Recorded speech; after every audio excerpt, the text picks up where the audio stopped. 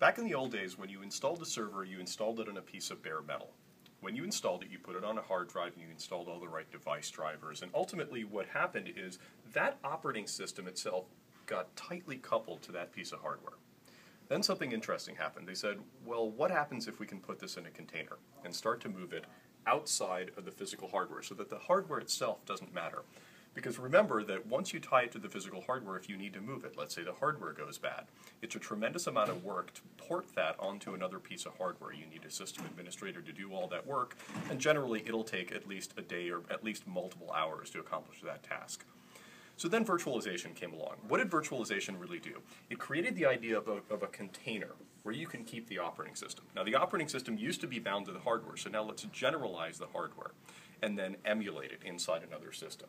So now what used to be the operating system on the bare metal is now sitting inside of this container. Once it's in a container, things get really interesting.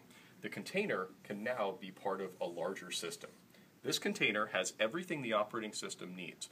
Most importantly, it also contains the application itself and all of the dependencies of that application. So you can now move this around, you can copy it, you can clone it, you can migrate it without the application even being aware that you're doing this.